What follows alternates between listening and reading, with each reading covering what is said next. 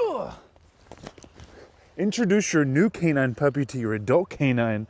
Okay, let's do it. For weeks now, Magnus and Alrick have been indirectly socializing, watching each other come and go from their crates. But that doesn't mean we don't take precautions. So he will be on a leash and collar, and he will also be wearing an open muzzle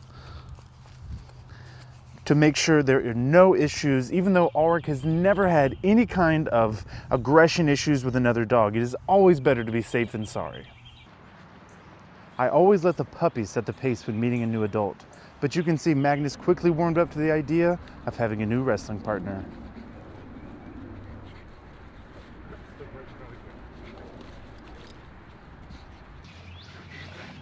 I see a beautiful friendship in their future.